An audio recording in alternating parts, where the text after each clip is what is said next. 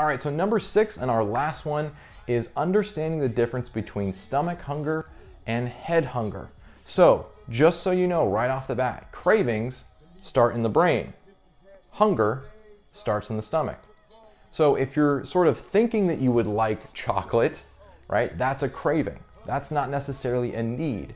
Now, I'm not saying you have to always ignore your cravings. I'm certainly not saying that.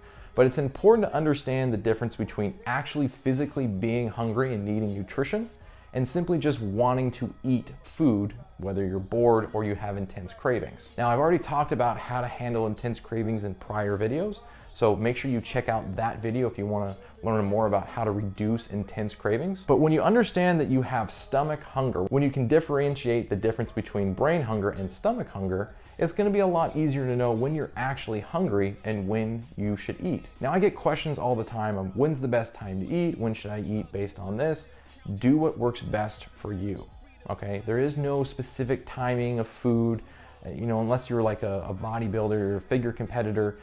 You don't need to worry about meal timing as much as you need to focus on getting the right amount of calories, getting the right types of foods to make losing body fat easier and to keep your calories at a moderate amount. So practice being hungry through your stomach instead of through your head. The more you can get in tune with when your stomach is hungry, when you feel that sort of growling sensation, let it sit for 15 to 20 minutes and see how you feel. And if it stays consistent, if you're consistently feeling that stomach hunger, it's a good time to eat.